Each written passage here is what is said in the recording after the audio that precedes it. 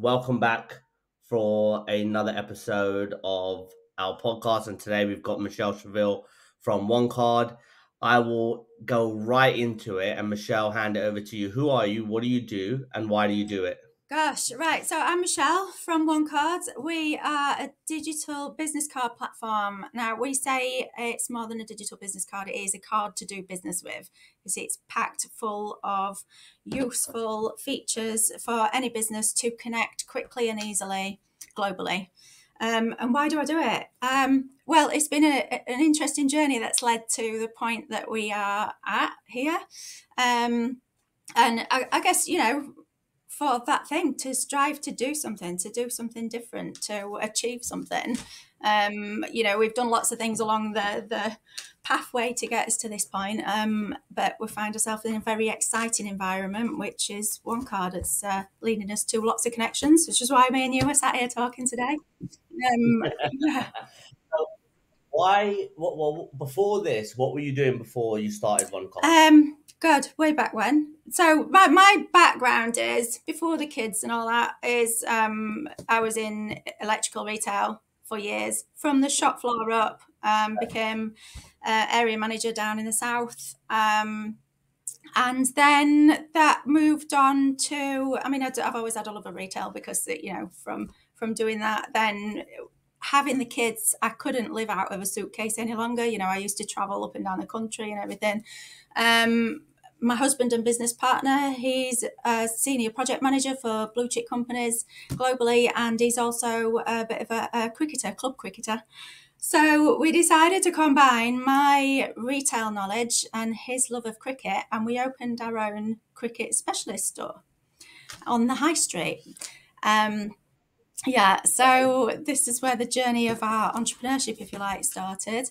But we didn't just want to be just your average Joe shop. We became a experience store. So this was a high street shop that had a full-blown cricket net inside. So you could come in, try out the equipment.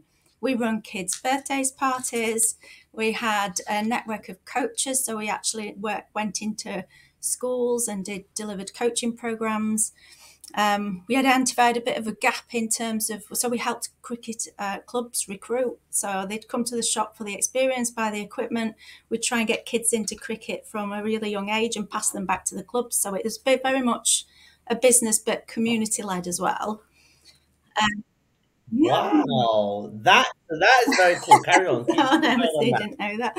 And then really what moved us on to being where we are today is, that was amazing, and it was such an experience. Our own kids were very little. We started that. I was getting in touch with suppliers to try and get involved with them when my little girl was 9 months old, wriggling at the side of me, making all them, phone calls and everything to set everything up. So it's quite a journey, and they all the kids came with us on events. We used to go to big country fairs and to showcase the business at the same time. So it was full on 24/7. And we became like the third largest independent retailer in the UK. So, Wow. And exciting times, really. But when we started looking at that, Mark was still doing his project management, working a lot of hours. And from a business perspective, as good as it was, we used to have to invest in a lot of stock. Some of these cricket bats then were like £500-600 sat on a shelf, and so you had to hope that was going to sell through the summer. And of course, we're in England, so you have some rain, it wipes out your business. So exactly. Had a lot of challenges with that, and while all that was happening, we branched out into teamwear. So we used to do cricket teamwear, all your clothing. We brought it in house to increase our margins.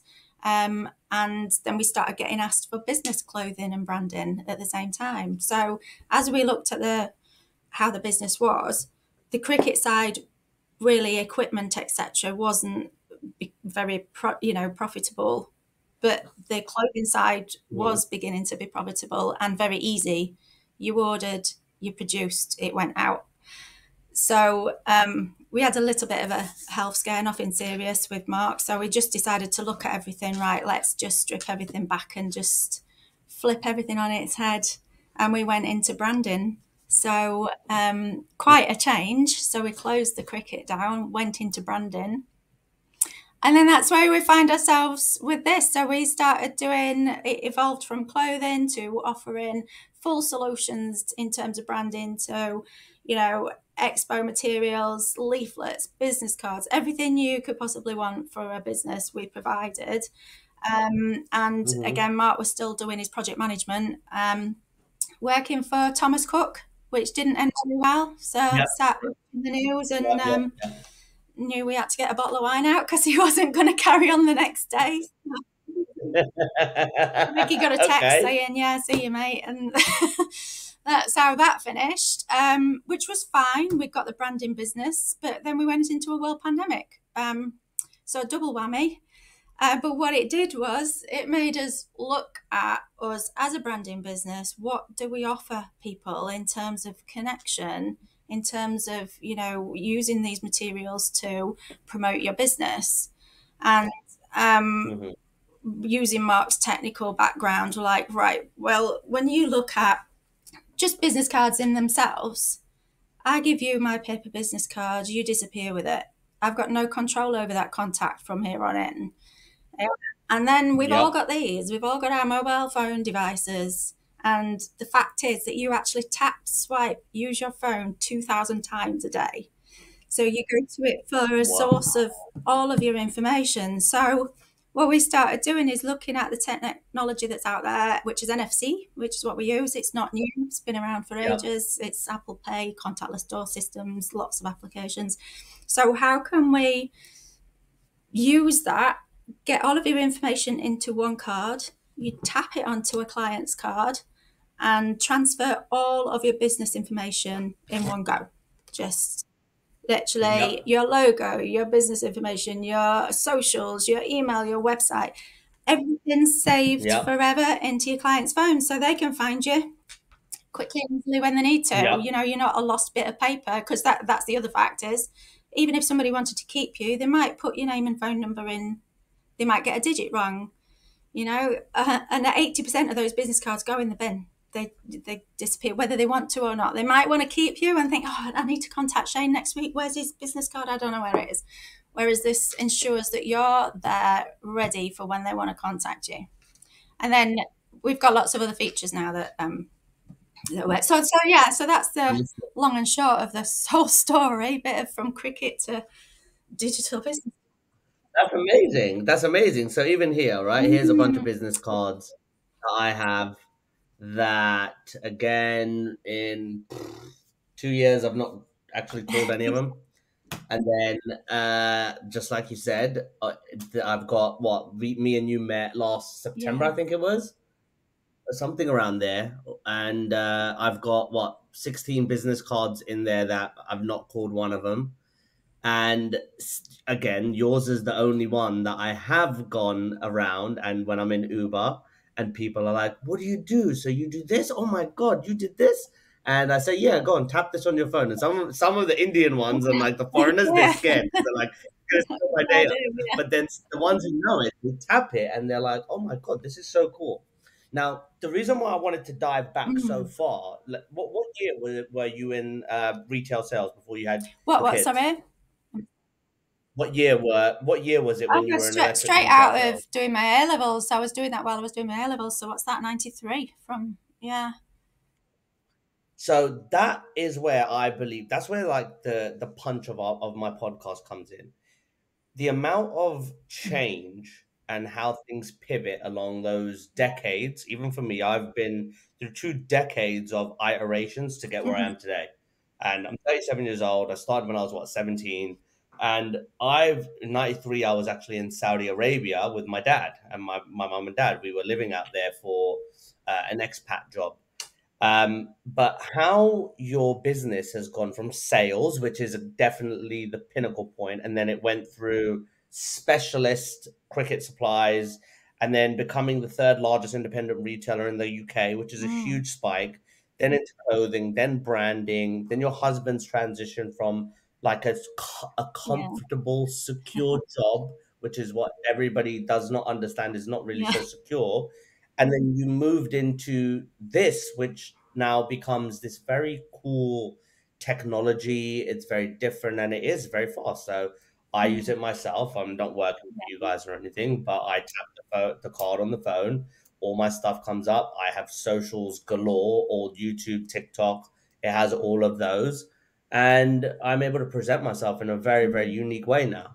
And that's quite powerful. So, when did you discover that you had a spark for sales, entrepreneurship, barring the pandemic? What was that spark that like really came out inside you, and when was that? Do you know what? So, like, sales never came natural to me at all. Even in my early retail days, I was a Hmm. very, believe it or not, I was quite introvert and very shy when I was younger.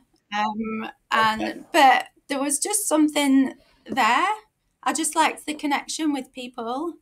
And, I got my first manager's job. I was kind of thrust into that. There was a store came open and I was 21 and they said, right, go and get involved. Actually, people thought I was going to fail and I didn't. I I love smashed all that. targets and then they promoted me to my own store rather than just a resident store. I was one of the first female managers in the business.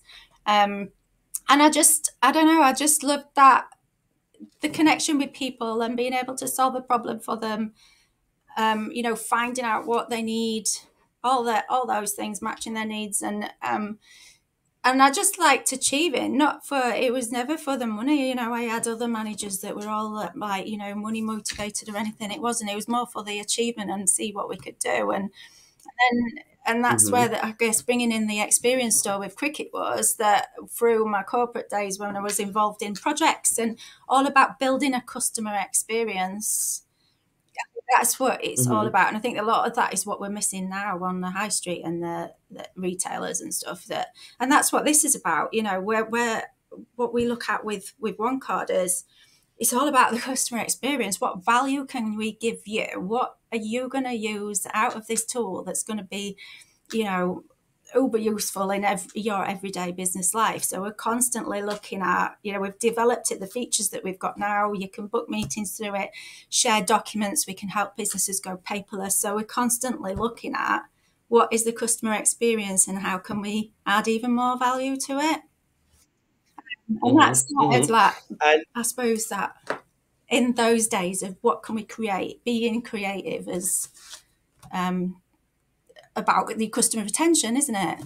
So if you're standing out against your competition with that, you're absolutely right. You're absolutely right. And customer experience is a huge thing because the first seconds of your interactions, they say, is where you either make it or break it with a customer. So I don't know if you've read the book by Chris Voss. He was what's the name of the book? Let me get it. So just I and like don't I need Chris to read Voss's book. this.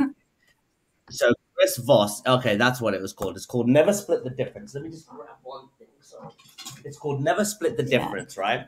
And Chris Voss is a hostage FBI. He's the lead hostage negotiator for the FBI. And who better to tell you how to negotiate about to give you a life sentence? So if you're robbing a bank and uh, if you have what 10 hostages inside, and the police are outside, and FBI, SWAT, and the entire task force is ready to either kill you or yeah, get you out of there and annihilate you. Chris Voss has to stay on that phone and say, "Hey, like I'm about to barter with the person's life, which is yeah, severe." And on top of that bargain, I'm going to tell you a deal or give you a deal on whether you're going to come out alive or in a body bag. So who yeah, better to learn from, right? And they did studies and research for years on how a conversation is developed and how trust is developed. So you typically have 27 seconds to engage a new prospect or engage a new person. The first 7 seconds is where you establish that trust, whether it's me in front of you and saying, "Hi, how are you?" The tonality of my voice, the calmness, the vibrations, the frequencies, all of that will determine how you resonate with me and vice versa. And then uh-huh, from there, you open up another window, which is the 20 seconds of second phase trust. And then from that is where the person will determine, do I want to continue my conversations with this person or not? And through these experiences is how I learned about the first elements of a customer experience. And even I'll give you an example, right? Here's a business card I've got here from somebody who was at a supermarket, and they do um like dragon sculpted glass trays and stuff.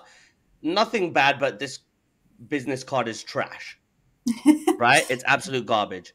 And I won't use that. But again, the quality and the feel of one card, which is it has my logo, it has my name, it has the QR code, it has that different feeling. And I think people are underestimating the value of those first couple seconds or that first introduction because they're so focused on just getting money that they're losing all the facts that this person is actually a person, there's a human being on the other side of this. So I realized all of this when I was having challenges when I was working in a corporate job from 2015 to 2018. I was very good, but there came a time when there was a short plateau and I was unable to convert my conversations into deal flow or sales process. Now, through cold calling and then learning and education, I was able to get through that. But that challenge allowed me to go to the next level. So for you, what was the biggest challenge, let's say in the midst of whether it was in retail sales, owning the cricket shop, branding, or even going through to building one card? What was the first major challenge that you had that like helped you pivot or go to the next stage of growth? Oh gosh. Do you know what? There's been so many. Name one. You can only pick one. One. Right. It's got to be managing on a minuscule budget. Yeah. Yep. So, especially when you first start out, even back in the cricket days, or when you starting something new, it's I can't remember which who it was. They were talking about, they were selling bras. I don't know if it was Wonder Bra, it was something like that. But I remember back in like the cricket days, I'm like, God, how can we reach more people? We've not got an endless pot of money, but we know we've got something different, something great, which like we have with One Card now. How can we reach people and be different? And I remember watching this, I can't remember who it was, but and she said what they did was so they were selling these Wonder Bras, and they literally started like marching outside of clinics saying you don't need to get plastic surgery, you just need to get these one. And she'd got like no money in the bank, but her sales started rocketing. So I'm like, right, I've got to do something like that. We've got okay. With the bras, but the creativity. Yep. So I think that's when, I'm in control here. How can I be creative and try and approach things differently rather than like, oh, nobody's phoning. You can't do that. You've got to go out and get it. If something's not working, you've got to switch to something else. So I suppose it was that not even when things are good, don't sitting on your laurels. What can we do differently? How can we keep going to switch it up? I suppose that's the biggest learning and the biggest thrill, I think, as well, is that we're creative, aren't we? If without your thoughts and your mind putting us in this situation right now for your podcast, you're the creator of that. I'm the creator of what. I just think that's quite, when they say thoughts become things, but that's, you can create it. It's very true. It's very true. And like I said, it always comes from like a life lesson and whether that's good or bad, something happens along the way. However you want to see it in perspective, I've always seen it as life will go very, very smoothly, and then some major roadblock or train will just fucking plow you in the face, right? And through that, you can say, oh, that hurt and I'm bruised, and start crying about it and be this victim. Or you can say, all right, I've got a few scratches, let me go sidestep and keep going. And that's always what I've done. But then there's also times where you can't sidestep and you're actually trapped, and you have to figure out, can I build myself a ladder and climb over this thing?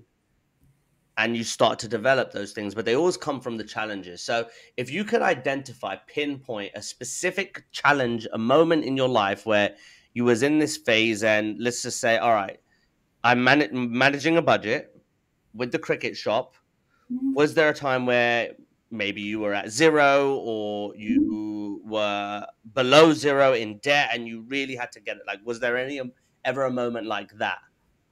Well, we closed cricket. For that, it wasn't going right. It was all going, and one of the biggest learnings from that was I think my heart was too much in it. We'd built this thing from scratch, Yeah. and we loved it right from the creation of the name and everything. It was a pinnacle of the community, and for a long time I was embarrassed that it didn't work how I wanted it to work. But now I'm not, because on reflection I'm like, no, it taught me everything that what we're doing now. It was the lessons, all the things when you watch, Stephen Bartlett, and everybody talks about that. Failure is not failure. You're just learning something. And so I'm proud of what we went through now. And a legacy now. We've still got local people that still bring up those days. And Still that's talking the thing. about, like, wow, I created that brand, and people still remember that, like 9 years on. That's the point. That is exactly the point, though. That is the point, and that's what I try to highlight here. That the journey that people see, like this aftermath, which is the face of what One Card is today, and you're very well polished now. You look at, like, everything looks very good, but nobody sees what's under the iceberg and what was built, like how much resilience you built up, all the things that you had to go through. But you've said it here, and I think this is a major thing. I had to know when to hang it up to. Like, it was 2023, last year. I got to the point where I was running a business. We hit 500,000 in 2 years. We went from 0 to 200K to 500K, and was on track to £800,000, if not £1 million, in 2023. And the biggest shitstorm of my life happened. Right? A divorce, a separation, my business partner, stuff with him, some of the team, they just started to flatline. And it was, again, a CEO found a CEO situation, driving the company. And it came to a point where, do I pay for people's salaries to sit around and do nothing? Or do I say, this is now a business that is no longer sustainable? Yeah. And I have to change. Now, people have a very big attachment, like you said, to the current situation and the embarrassment of failure when they don't understand it's failing forward, it's accelerated learning. What feelings do you get? When do you know that, all right, like, I really have to pivot right now? Oh, well, that's the tricky one, isn't it? Because it's easy in hindsight. It's easy to look back and say, oh, what, we should have done it sooner. Yep. That's the easy thing. Do you know what? I don't know. I think the difference now is, like, that, surrounding yourself with good people. Well, I'll tell you this, right? So the reason I'm going to stop you there for this reason, there's somebody out there who's you 20 years ago. Yeah. And they might be in a situation where they're in retail sales and they're in their second or third year, and they're watching this because they're looking for someone like you, exactly who you are, exactly what you've achieved. And they're holding on to something that is their baby right now, but it's failing, right? It might look like it's going good, but it's actually failing. And they need to hear from someone like you, because you've walked that walk. I'm not walking it. Yeah. When is that point? Like, what is the feeling you get? What are the signs around you that say, look, now it's time to pivot. It's time to change. Either realize, test this and look at it this way, or go this way, because this is happening here. Walk me through that so that person can get that kind of split lesson, that masterclass in 1 minute with you here. I guess it is that you have to somehow detach yourself from the heartfelt to the decision making. Exactly. Yep. So, I've just been in a coaching lesson this morning, and you walked through that exact process of, this is how you make a decision. Yep. And it was that is like, we're taking a look at looking at the facts. So you start with the facts of, right, so what is it working? Are you making money? What is affecting that? Yep. Has it got longevity? Can it be changed? Is there something that you can add to it? To maybe you need just some more sales. Maybe you need to employ the right person. What can that happen? Or is it actually you've got to look at that and say, no, it's not. But like what we did with the cricket situation was, right, well, that section's not working, it's eating the money. This section is. So let's flip that and look at what can move us forward. So that was the, so it's kind of taking a overview of it and removing your heart from the situation. I think that's absolute gold, right? It really is, because even for me, like, removing your heart from the situation, it really is important, because that's what it was for me. Like, as much as I could say, everybody's like, oh yeah, we don't have runway anymore, and I was like, I'm gonna make it work. I will make it work. And I did, and again and again and again and again, and I was able to carry on my thesis for long enough. But it came to a point, like you said, it was eating money. And as much as I could go to HMRC and say, hey, I want to close this company down, that was my first. It's still running today. It's actually this year, without people, is the most profitable year. I'm like, Jesus Christ. And that was because people were eating money. So I'm very different. Lots of companies, like, I have no shame in my game of saying it. I fucking hated managing people. It's a pain in the ass. It's such a pain in the ass. People are so difficult. Even me, I would hate to manage me. I know it, right? I am a nightmare to manage. So I've already heard it. So I've been through those low points, right? And again, it's about, that leads us on to the next point, which is resilience, okay? And the only way I've been resilient, and every single one of the 200 plus CEOs now that I've had the benefit of interviewing on my podcast, all have some form of incredible resilience. Incredible. They go through these situations, they get battered, and they get chucked on the floor and kicked around, and they still get up and do it. And they still get up and do it again. And there's not many people like that.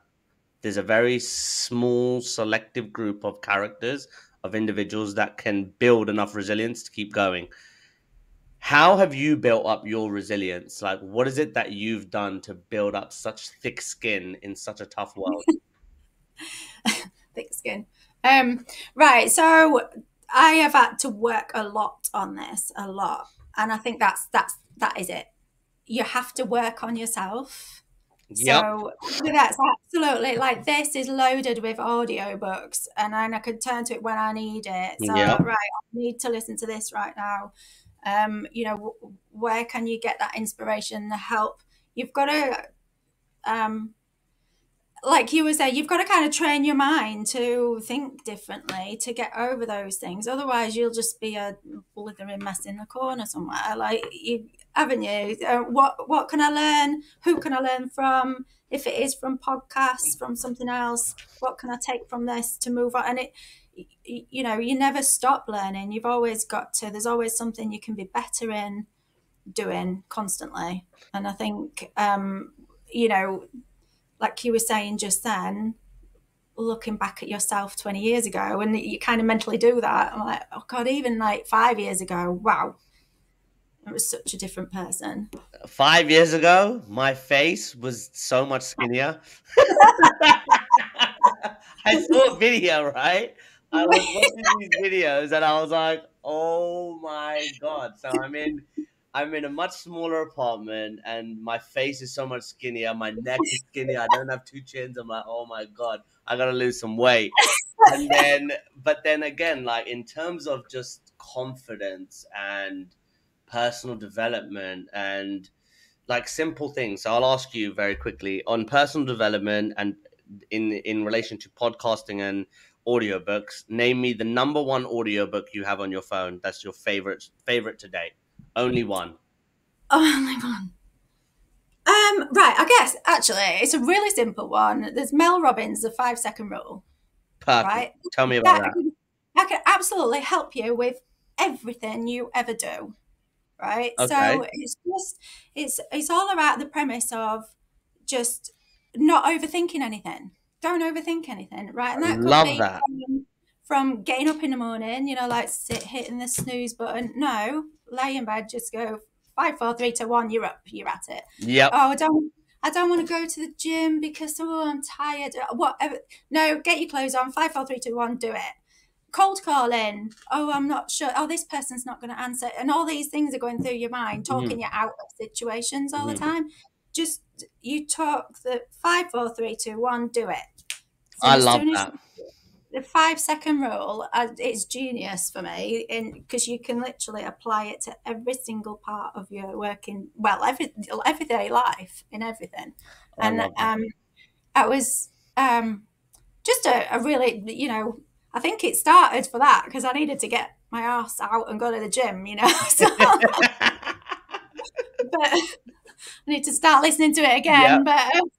But yeah, all those things you don't want to do, just the difficult conversations, the whatever it is, just 5, 4, 3, 2, 1, do it. I agree with that a lot, and I think that I wish I had that book. I've heard about it before, actually. I wish I had that book when I was um, a business owner with my business partner, because it used to take him about 24 hours to come to terms with his thinking. So if I had that, wow, that would have been a big difference. Now, in this in sense of podcasting, for me, honestly, in the past 2 years, I do this. I absorb podcasts twice as fast as anybody that is around me, and I know why is because I listen to it on 2 times the speed. So I Oh yeah, changed yeah. my settings on a 1 hour, like typically they're 1 to 2 hour podcasts, very high focused business podcast. So I'm at a stage where I've surpassed my £1 million revenue target, and my next goal is 8 to 9 figures, and those are typically $100 million owners or business owners or businesses. And now I watch those podcasts from people who have walked the walk and talked the talk. And they've exited their companies for 2 to 300 million, 600 million, right? These are Mm. huge numbers, and these people are giving like first-hand advice into how to build a business, how to get your first 100 customers, how to build the right tech, what kind of ideas to have, how to plan your projects, what kind of development, like all kinds of stuff. And it's right there in front of you. Mm. Podcasting has really, this is why I do it, because so many of my learnings have come from this. Yeah. I didn't go to college, but I know that I'm smarter and I can execute 10 times better than an MBA Harvard graduate. And that's a fact. So when it comes to podcasting, who's your go-to source for a podcast? Very famous, very established, I somebody on suppose, YouTube. everybody kind of says it, but Stephen Bartlett, Yep. it kind of goes without saying, doesn't it, Oh really? my God, he's incredible. And I think, again, one thing that's really, really, I've studied Steven's, his podcast a lot. And what Yeah. helps his podcast become so viral is his thumbnails. So did you know that? No. Okay, so now think about it. Before you know who Stephen Bartlett is from speaking to people, you have to come across his profile, or you have Yeah. to be on your YouTube scrolling for content, Yeah. and the picture that you see of the guest or the title will be a black background, white writing. The focus point of the podcast is in red. The one word is in red, and then it has Steven's picture for social proof, right? But the tagline is what draws somebody in. And Yeah. without you knowing Yeah. that the thumbnail is what draws the viewer into watching content, that's how it comes, unless it's word of mouth, And right? that's, yeah. Yeah. That's where podcasting becomes so valuable, is because, yeah, as much as me and you speaking can give a ton of high level content, how do you draw those people in? How does Mm. it first get to his first 100 million people that watch his podcast, right? Those are huge factors that play into this. So one of the things that helped his podcast become so big is the community of people he built Mhm. around him, right? And again, something you've seen even from me and how we met is from the HPBA community. Now, I'm building my community based on, there's this massive shift right now in AI and AI adoption with technology and how people are leveraging it. A lot of people are getting sold to. A lot of people are being puked Mhm. on with this garbage. We've got AI this, but all it is they put AI in the beginning of it, which is just a chat GPT API, and it says, can you can you identify or help me find out this message in a clearer way? And then that goes into the next part, and the rest is just standard technology. For you, though, what is your belief system in the adoption or the joining or the belief of community as a channel of marketing over the next 4 to 5 years? Where do I see it going? Yeah. Well, Yeah. I mean, but for me, community is everything from even from the early days. Because back in those first days, social media was very different. Although it was there, it was very different. So we built, that was a local business, so we built a massive local community and got in that. But now we can do it all online, which we're in an amazing world, aren't we? We can connect everywhere, and anybody starting out now, you've got the world at your fingertips, really, if you can get through the mess and some of the rubbish out there and focus. But I think it is everything. It's everything from in person. It's all about building relationships. I mean, that's everything that we're about as well. That's where the whole premise of One Card is about connecting more effectively, but building the relationships, being authentic, being in the right space as well. Not every community is right for you. Finding the right one for you as well. And in fact, I guess that's one of my things. Find your tribe, because they're going to be the ones that help you, that champion you. With your brand, and you helping them as well. So it works both ways. So that community for me, it's not about taking, it's not about getting from it. It's about what you contribute to it and what can you do together. Yeah, and I think it is very different. I think so much of it has become such a it went from the beginning of what I knew my dad to do. He was at Goldman Sachs, loads of very, very well-known banks, private wealth banks, investment banks, and it's always been about relationships. And then it came a time where the internet came out and is very transactional. And after it being so transactional, people are now going back to the fundamentals. And you've got to filter out a lot of the rubbish. So how are you filtering out the rubbish or the crap that comes into some of these communities? I just think it becomes really transparent. I think if you know what your values are and you suddenly find yourself in the wrong space, it's just really obvious. Yeah, so you either remove yourself from that space, or same as if you're in a good space and somebody pops in like they did yeah, my one had to get the boot. Jesus Christ. What the hell's going on? I woke up and got, what? For $150? I was like, at least put a good fucking price in there. So it's either they come in and do that, or it is in a room full of people and that person's not right for that space. They suddenly look, everybody's like, oh.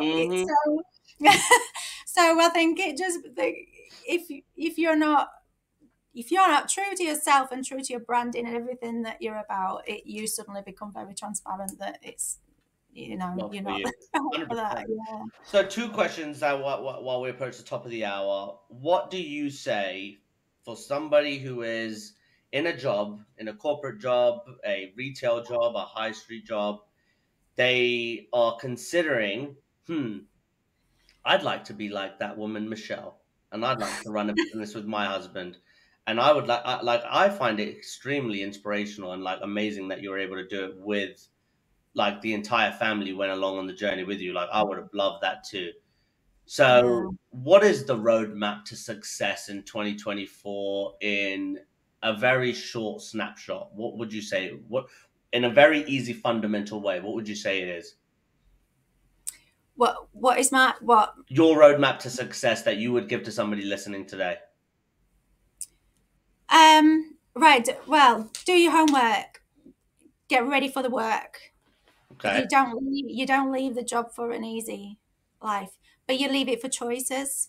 It gives you choices. But there's also, you still have those moments where you've got to get on with other things. There's still stuff you don't want to do, and you can't just hand it over to a personnel department or yep. So and just be ready for learning constantly and learning things that you didn't think you were ever going to be able to do. There's no more, oh, I don't need to know that. Well, if you do, if you're not good at marketing and you don't like marketing, it's tough shit. You've got to learn it and find a way of doing it. 100%. There's lots of elements throughout the business that you might not be good at, but you're going to have to learn it. So Yeah, absolutely right. it's, get ready for the hard work, but then it can be really rewarding. People you meet, places you get to see if you put yourself out there.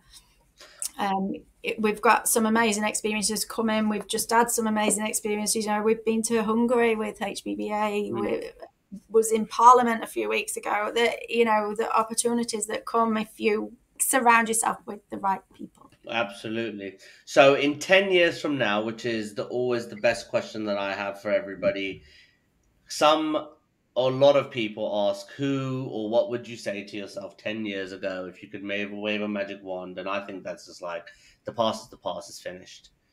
But you can create your future. So as of today, it's 5:50. It is the 21st of February. So on the 21st of February, 2034, today you're sitting in front of me and we're having a nice chat over a podcast, and then you've got other things to do this evening.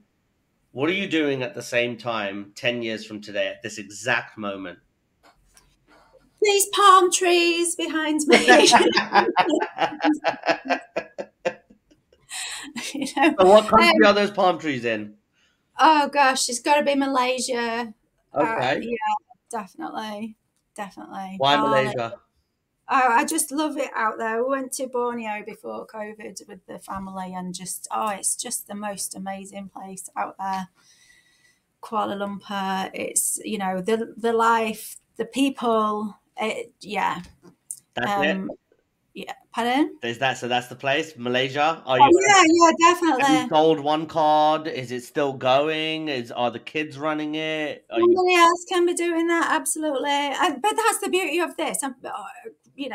We're building something that can be done from anywhere in the world. So whether we're still doing it or we've moved on from that, the kids are still very much involved. With Ethan's 16, he comes with us to all the expos at Excel in London, and he's our superstar salesperson at that age. Is incredible.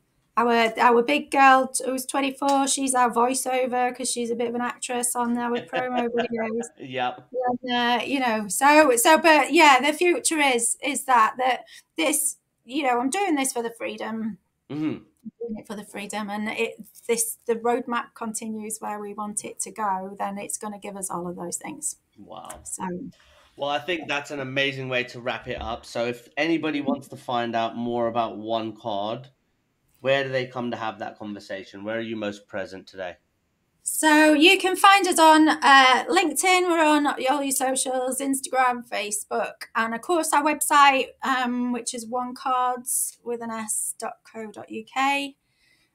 You can book in there for demonstrations, so you can find out exactly what One Card could do for your business, whether you're a single business owner, whether you're a corporate with 100 staff.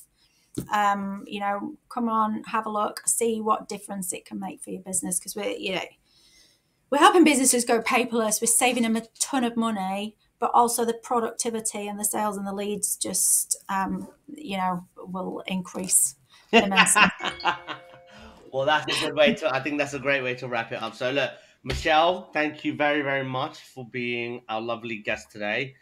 What will happen is all of the links and everything that you've just shared, we'll put that in like the summary below. Then we have a bunch of content that's going to be going out across all of our socials. So people will be able to know a lot more about you after this. Until next time, we shall see you again. So thank you very much. Yeah, hope to see you soon, Shane. Thank you for having me. It's been amazing. Thank you. Wait up for a second then. Let me just stop it and then it will finish the upload.